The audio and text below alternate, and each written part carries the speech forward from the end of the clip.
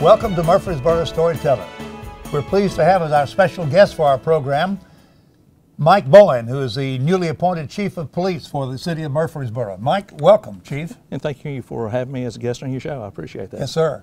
We're excited about things going on with the Murfreesboro Police Department, with the new building, with you into your first year as the Chief of Police. Yes, sir. How long have you been a member of the department? I will have my 30th year on June 20th of this year. All right, very good. So you started out as a patrolman, I presume? I started in 1988 as a patrol officer, and pretty much spent the biggest part of my career in the patrol division.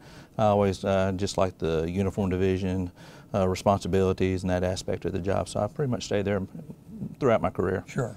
And recently then you moved on up in the leadership roles of the department? Yes, sir. In 2003, I was promoted to captain, and that kind of moved me from road type duties more into administrative type duties. Right. And then from there I went to deputy chief in 2010 and then on to police chief in last year. Mike, you're a native of Murfreesboro, correct? My family is from this area. Okay. My dad joined the military when he was young. Oh, I see. And throughout his military career, he served 20 years in the Army, and throughout his career, of course, we traveled. Family moved about a bit. Moved about. We were able to spend a lot of time in Oklahoma, and we went back and forth to Germany as well. Okay. And then when he retired, he wanted to come back home. This is where he was born and raised, and so we moved back to here. I have an uncle that retired from the fire department, so I have a lot of family that even extends back to what is now Cannon County. I see. So going back generations. And you're a graduate of local schools? Yes, sir. Yes, sir. I attended Central Middle School for 8th grade. Then I went on to Riverdale, graduated from Riverdale High School, and received my associate degree from Middle Tennessee State. And Chief was telling me about being a carrier for the Daily News Journal in years gone by. Yes, sir. My paper route, the area we were talking about, extended back through O'Brien Drive, Mayfair, Aspen, Olympia, that neighborhood there, and I had that route for a couple of years. Way to get some extra pocket money to buy some motorcycles, things of that nature. I understand. What led you to want to become a police officer? I think it was just an opportunity. Somebody said, hey, we're taking applications. Oh, okay. Yeah, it was something simple. I was working at a motorcycle shop, and I enjoyed what I was doing. Sure. And one day somebody said, hey, taking applications, you might want to give it a try, and I did. You did? Well, wonderful. Yes, sir. So you become a police officer and as a native of this community, and now risen to the role of chief, and in your first year of probation, I guess we'd call it? Yes, sir. Yes, sir. Yes, sir. First year, and it's been a lot going on. It's a lot of good stuff going on. We are slowly moving into this facility here, and it's something that's been long anticipated. Absolutely. And it's definitely going to be a great place for our staff.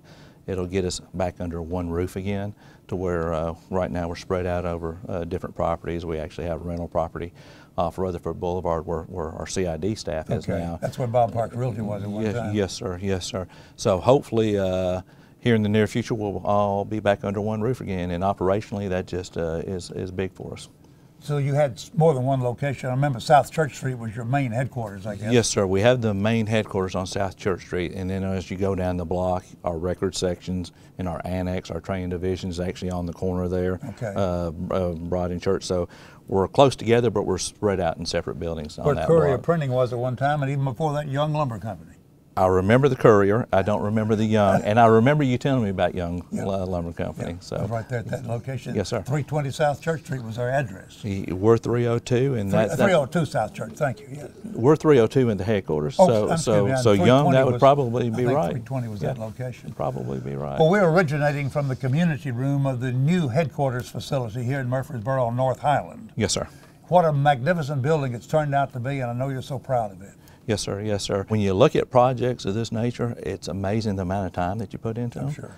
I remember in 2010, wasn't really real specific plans or anything of that nature, but I can remember the thoughts, the concept. Hey, one day we're going to have to be looking at a new headquarters building.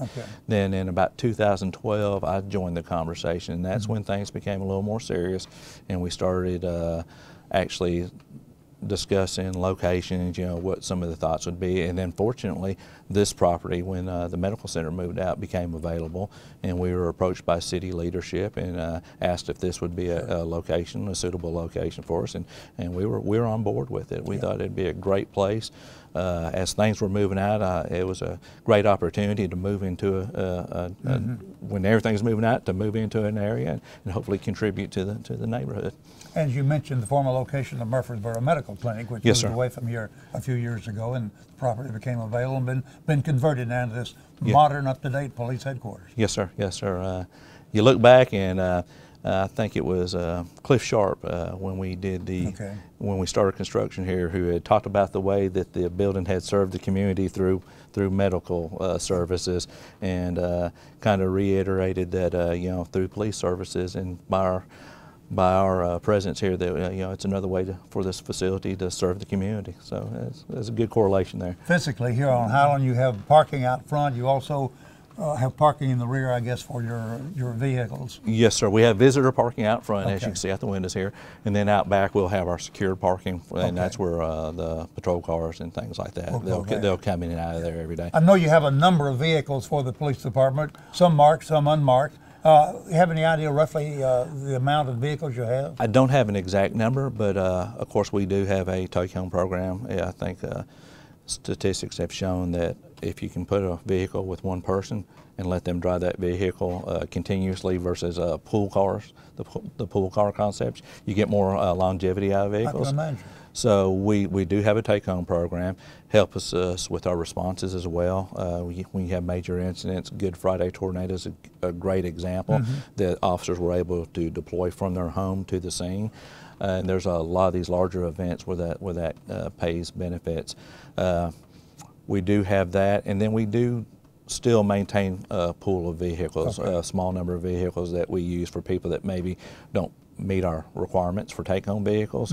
Say they live out of the county or for some other reason don't qualify for a take-home vehicle. We do maintain a fleet of vehicles as well.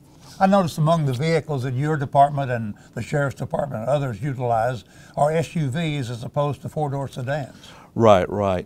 Ford did away with the Crown Victoria here several years ago, and they introduced two different models. They introduced a sedan and a SUV, and we initially purchased both of them, and kind of did a T&E on them, and found out that the SUVs were giving us pretty good service. They're easier for officers to get in and out of, and plus they offer a lot of storage area for the equipment that they carry, and they've really served us well. They have been a very good replacement for the Crown Victoria. Another one of the big benefits is they're all-wheel drive, and that pays off tremendously in inclement weather, driving in the rain, things of that nature. So they've been a good vehicle for us. Well, once you get moved in and relocated and everybody in position here at the new headquarters, what is your next challenge that you'll need to be working on? Oh, there's always something going on as far as projects. Let me ask you about the drug problem, the opioid crisis we keep hearing so much about. Right, right, and that's important to bring up, because despite everything that's going on as far as vehicles and new buildings and things like that, we are still focused on our primary mission, and that is addressing problems that we have in neighborhoods, whether it be drug problems or other type crime problems. Those are always a priority. So first and foremost, we want to deal with those. Dealing with the opioid crisis, it's one of those situations I think that legislators are really trying to work hard on, and it's one of those things that, especially with some of the just inherent dangers that officers face when they're dealing with those particular drugs, it's important that we keep our officers trained and educated on the items they may be encountering in the streets. One of the things that you have to be concerned about is the number of overdoses that we're encountering. The Murfreesboro Fire Rescue Department currently carries Narcan, and fortunately they are able to respond to most of the calls that we go to as well, and are able to provide that service. I know in the near future that we will also start carrying Narcan, which is used to administer to persons who are suffering overdoses, and that is something that we are actually having staff training on, and hopefully we'll have those in patrol vehicles here in the very near future as well. speaking of staff training in regard to that problem, I presume the members of the department are continually going through additional training to prepare them for various parts of law enforcement. Right, right. You'd be amazed at the number of hours we spend training. We try to sponsor a lot of training by bringing in outside vendors to conduct training here. Our officers benefit from that training as well. You'll find that most weeks out of the year we are hosting some type of training event. Are you really? Okay. Yeah, so it's something that we focus on a regular basis. One of the good things about this facility is we've definitely tried to allocate ample training room. One of the things that we added to this particular facility was a training simulator, and basically it's a virtual training simulator which gives you a 320-degree view, and it presents scenarios to you. Officers are able to work on their different levels of force usage, whether it be verbal commands, OC spray, use of taser, use of firearms. We're able to train them on the various aspects of use of force, and it's something where an instructor can provide feedback on their responses. It's something where they can be evaluated, and the instructor also has the ability, based on what the officer's doing, to go in there and change the scenarios on them. So if they're giving good verbal commands, or if things are going well, they can make the outcome one way, or if things, and you know, sometimes if the officer's doing everything right, the outcome might change to unfavorable. So it's something that we have a lot of leeway in providing much needed training. Have you had a simulator like that available before? No, that's new. This is new to us, and it's something that I know with our crisis intervention team, we were wanting to have a way to teach people on de-escalation tactics, and that'll be one way that we'll be able to do that. Okay. What else do you have in the new building that you haven't had access to in the old quarters of the department? A lot of things. You have a tremendous dispatch room, I understand. Yeah, dispatch, and one of the things that our detective division that they'll have available to them is the vehicle exam bay. They actually have a bay area now, and they can bring in different size vehicles, whether it be involved in a fatal accident or some type of crime to where they need to preserve that evidence. They have a bay where they can bring it in, they can examine that vehicle, they can lock that vehicle, isolate it for chain of custody, and it's something that will really help them do their job and be able to get that evidence, preserve it, and collect it and as soon as possible. There's also several areas in the CID division that will allow better collection of evidence. Drying cabinets for evidence, clothing that may be contaminated by blood or other bodily fluids. It gives us the opportunity to dry it out and be able to package it before we send it to the lab. It just lets us be able to work with it in a way to prevent contamination. One of the unique things that we're able to do now, currently law enforcement officers who are out on the street who encounter evidence, right now they're still handwriting property receipts and turning things in that way.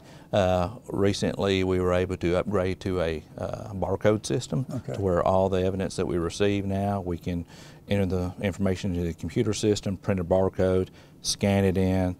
The evidence clerk can then scan it in, log it into the property room, and it just really streamlines our process, and it really helps us maintain that chain of custody that we need when we prosecute cases. You have a beautifully landscaped location here. Tell us how that came about. Had a lot of input. The city staff, urban environmental, provided input. We wanted something that was maintainable, that had a good look to it. One of the things that we are able to do with this facility is our facilities manager will now manage this building, whereas before we did a lot of things with inmate labor and supplement staff. The facilities manager will now supervise this building and the maintenance of it. Tell us about a young man coming out of school and he thinks he wants to get into law enforcement.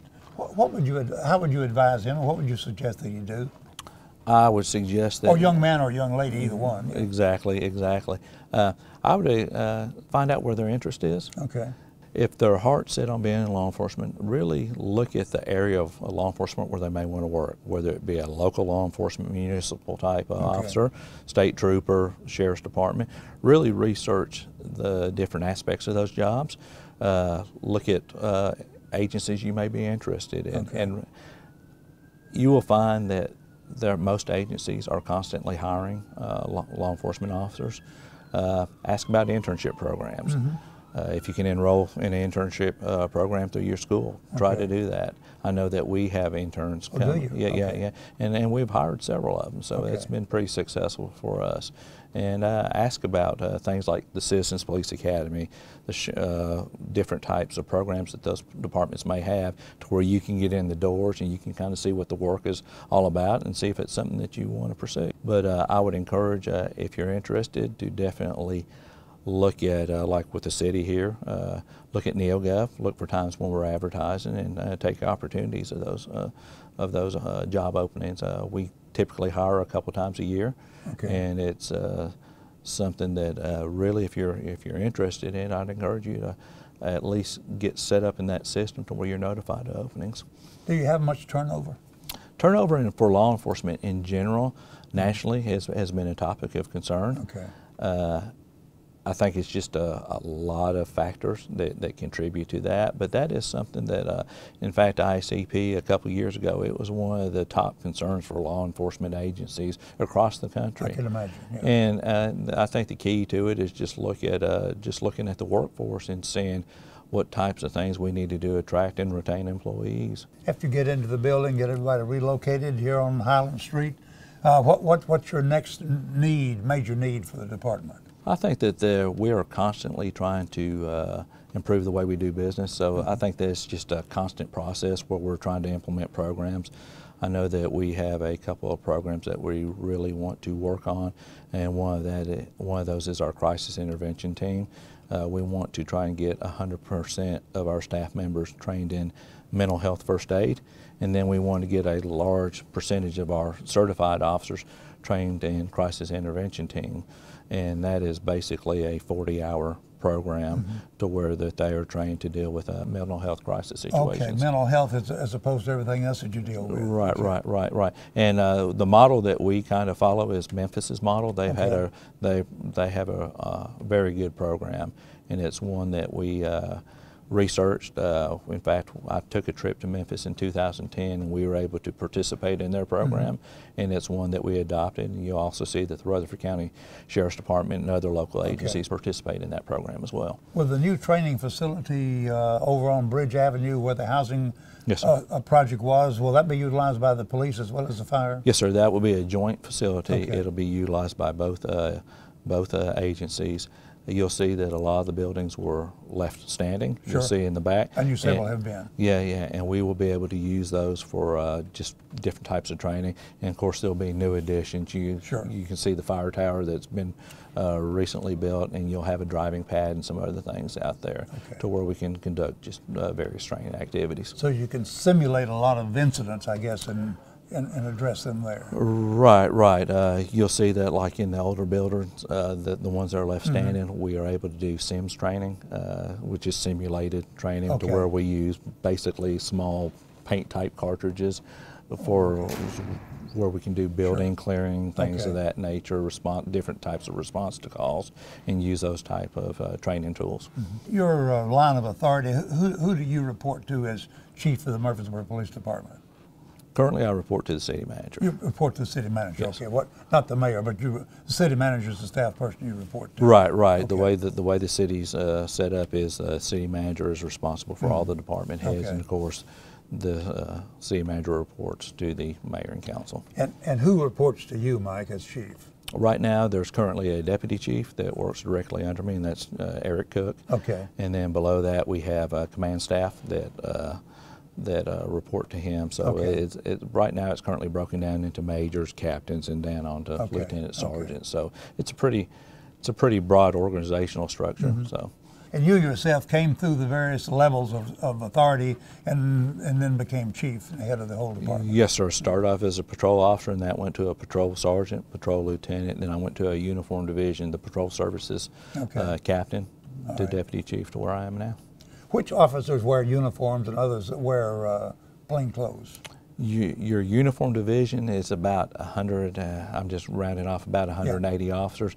They typically That's the majority, right? They wear uniforms day to day, and then we have a smaller group, less than 50, that are your CID officers, and you'll see them wearing plain clothes, criminal investigations division. Anything you think of we hadn't mentioned about the new headquarters building and what's going on with the department? Well, earlier you had pointed out the memorial, and yes. that was something that for years we have been trying to think of a way to memorialize our fallen officers.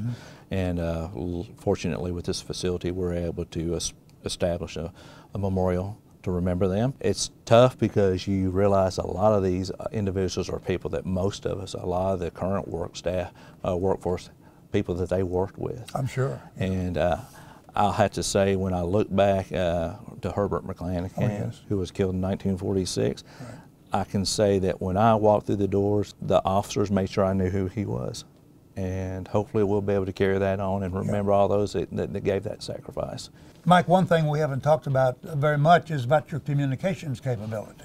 Right. You'll see that our communications section has been updated. It's going to be a modern section of our facility. When we look at communications, one of the things we try to focus on with our communication staff and our certified officer staff is employee wellness.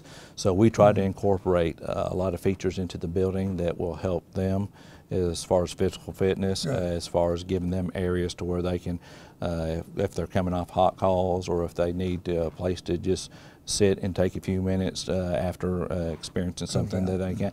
We try to incorporate those things in the building, and employee wellness overall is a priority for us, and we hope that we have done things in this facility to help with that. Chief, we thank you for joining us. Chief Mike Bowen, Chief of the Murfreesboro Police Department, and his beautiful new headquarters building. Congratulations. Thank you. Thank you.